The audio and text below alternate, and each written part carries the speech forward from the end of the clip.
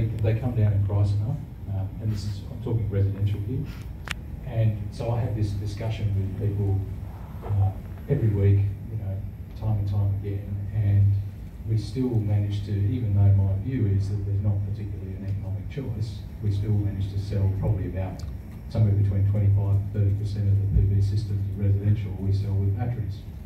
And it's almost, despite trying to talk people out of it, they just want them. So I'm just going to share with you my thoughts about this and take from what you will. So for me, the way I explain it to people is that there's basically 4 key values out of putting batteries on grid. Solar cycling, so the price differential between a feed-in tariff and the peak rate. So if you're being paid, I don't know, 10 cents on exports by your retailer, and you pay 30 cents for your peak rate at night, then putting energy into a battery and taking it out again in the evening is going to give you the difference. The value is the difference between the two. So in that case, it might be 20 cents. The second one is arbitrage. So if your battery system is capable of gaming the time of use pricing schedule, so charging batteries from grid when the price of electricity is cheap and discharging during peak periods when it's expensive, then again you get some more value. The third one being backup power in outages. So again, assuming your energy storage system is configured, has the capability of backing up loads, what's that worth to you? So some customers around where I am, out in regional Australia, we have lots of outages regularly. Some areas I talk to people and they say we have 8 to 10 outages a year, somewhere between 5 hours and 5 days long. And for those people, the idea of a battery, the main thing they're concerned about is, will it back up my house? And in those regional areas, often it's, they can't get water out of a tap unless they've got electricity to drive the pump. So it's really meaningful and valuable to them. Whereas others, where you might have one blackout a year and it lasts half an hour, what's that worth to you? You're not going to spend thousands of dollars on batteries that you can just wait half an hour. And then the last one being the virtual power plant, VPP, which is effectively receiving some kind of financial reward for helping to stabilise the national grid. Of course, from an energy retailer's perspective, where they may have, 1,000 customers all with a battery in their garage, and the energy retailer who's part of that VPP sees the wholesale price of electricity go to, $1,000 a megawatt hour, and they say, great, time to press a button and discharge 1,000 batteries.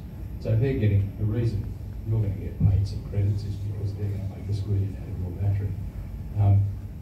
This is a really early stage market, but it's obviously going to develop and mature, and hopefully we're going to see greater value coming to the consumer who's going to bought the battery out of those VPPs. I think the sort of general view is that in Australia we've got at the moment those VPPs aren't paying enough. They're not attributing the value to the consumer that they perhaps deserve.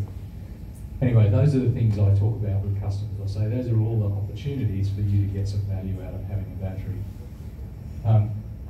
As I put in here, this is just my personal view, and it's one psychological approach to, but for some reason, in my experience, this is how it's turned out for me.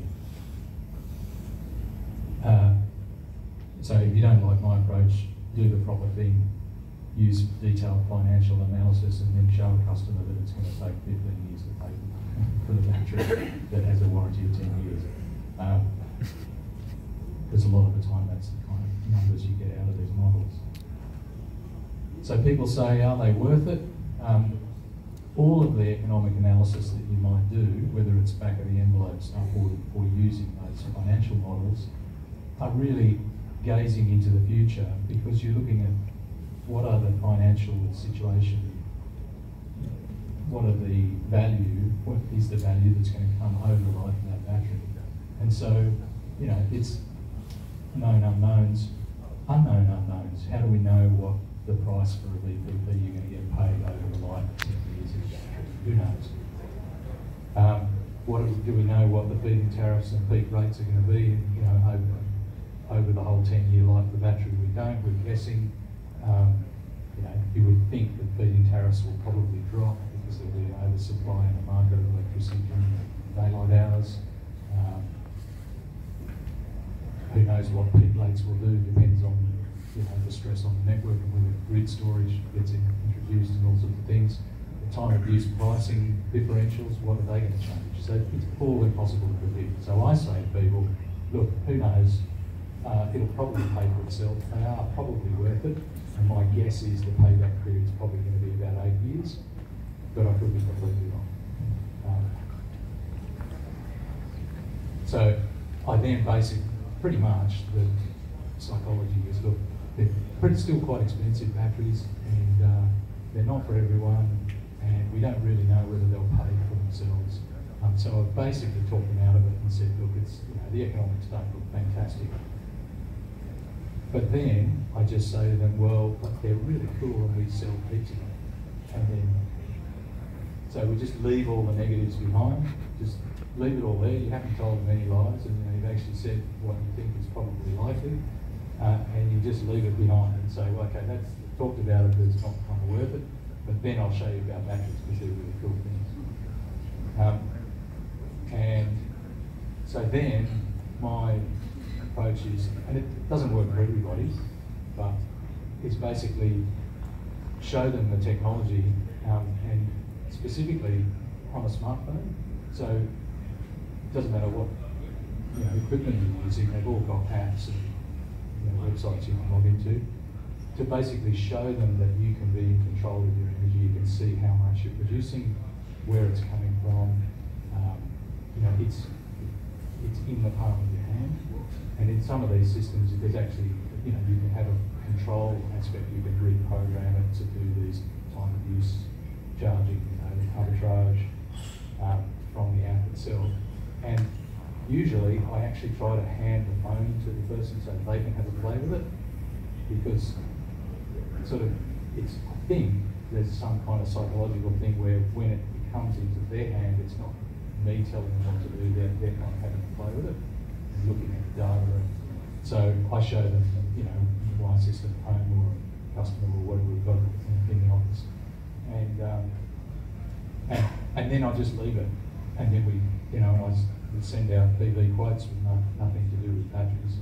But usually people will ring up, those who are interested, the sort of quarter to a third that are interested, will ring up and say, I know you talked me out of it, but I'm really interested in that battery. Can you send me a quote? Even though you told them they're too expensive and leave it alone. So anyway, this is my experience. And I think that thing in hand, specifically of going, you can be in control and giving them your phone so they've got it. It's a kind of interesting thing. And I don't feel bad about it because I've told them the truth of what I think.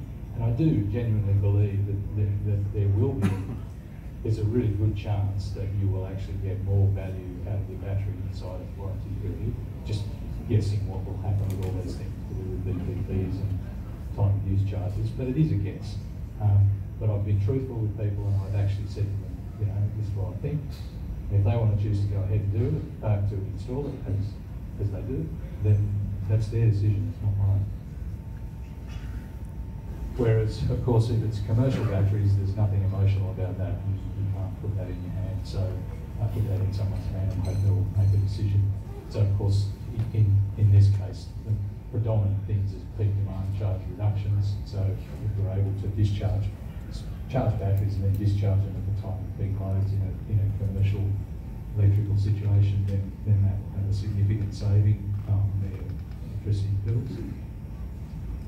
The potential for arbitrage, depending on the time of use pricing that they're on.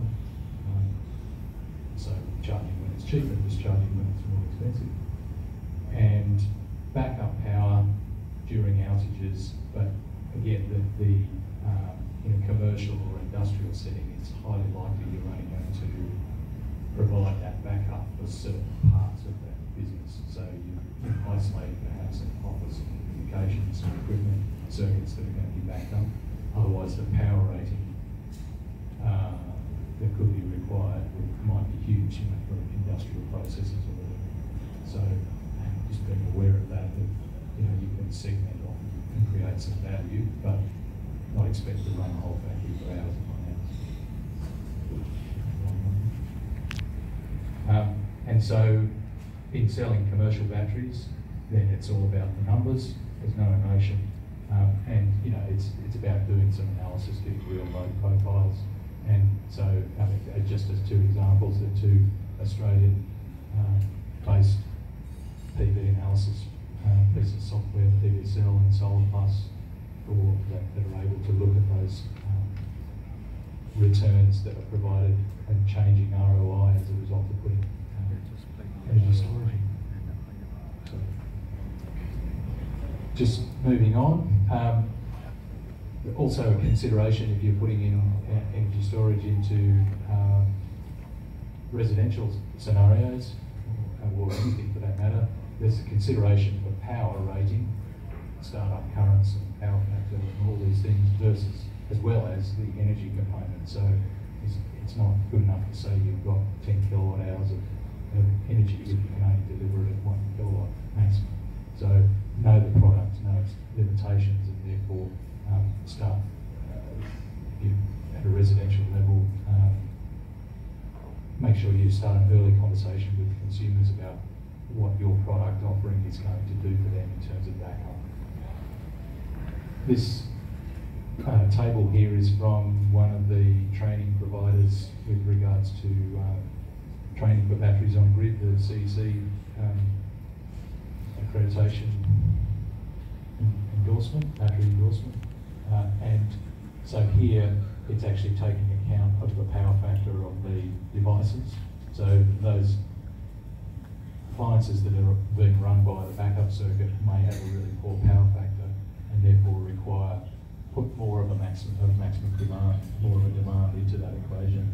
So you can do all those calculations and work all that stuff out, or you can follow the manufacturer's instructions. So they often have literally pictures and lists of the type of equipment that you can and cannot back up with their system. So probably best to do both, do some calculations and, you know, get to know your product. So moving on from that, I'd like to introduce Victor.